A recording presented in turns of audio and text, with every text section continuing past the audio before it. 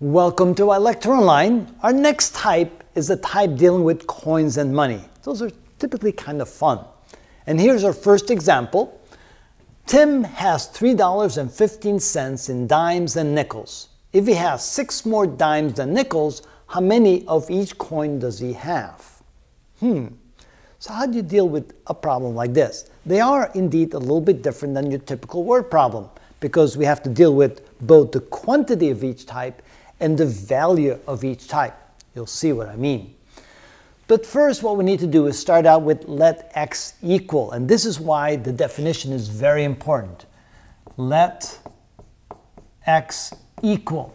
Now we're going to let it equal the number of the coin for which it has the fewest of. So it has dimes and nickels, and it indicates that it has more dimes than nickels. So therefore, we're going to let x equal the number of nickels, not the value of the nickels, but the number of nickels. So let x equal the number of nickels.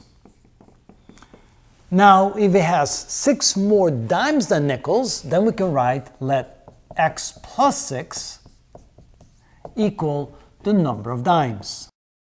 So now we have expressed the number of nickels and the number of dimes in terms of x. Now we're also told that the total value of his coins is $3.15.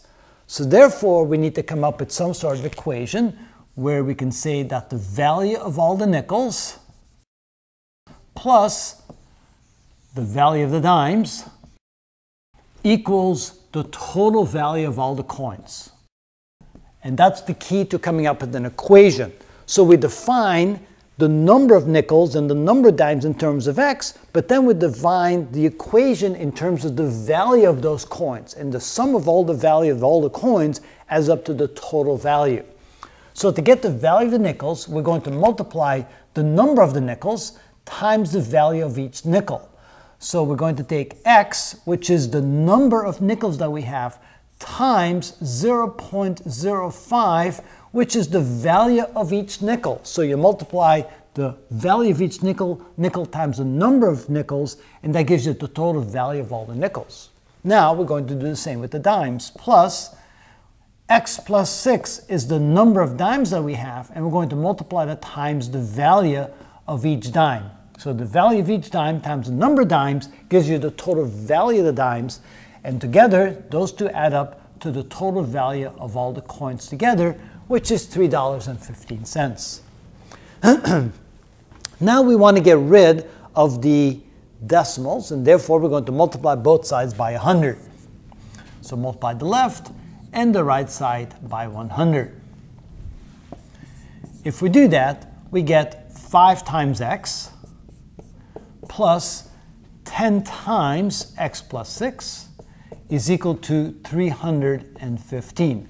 Notice we made this into a 5, we made this into a 10, we made this into 315 by multiplying both sides by 100.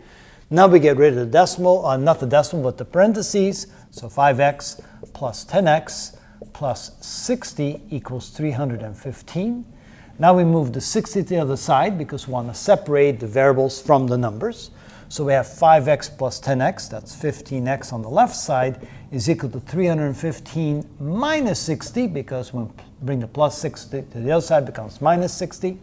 So we have 15x is equal to 255. And finally, we divide both sides by the numerical coefficient of x. So 15 times 15, that would be 225. 15 times 17, yeah, that would be it. So therefore, when we come up here, we have x is equal to 17, because 17 times 15, that would be 170, that would be 220, that would be 255. So that is correct. X equals 17 is the correct value. Now let's go back and define the number for each. Since the x was the number of nickels, that means we have 17 nickels. But we have 6 more dimes, so 6 plus 17, that gives us 23 dimes. And now let's check to see if we did this correctly. So the value of 23 dimes, value of dimes, that would be equal to 23 times $0.10, that would be $2.30. The value of the nickels, that would be equal to 17 times 0.05, which is 85 cents, $0.85. And when we add them together, the total value is equal to, looks like $3.15, which is the same as what we started with. So it looks like we did it correctly.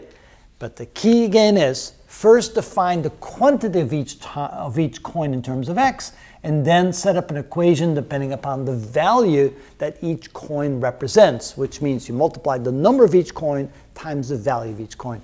And that is how you solve this type of problem.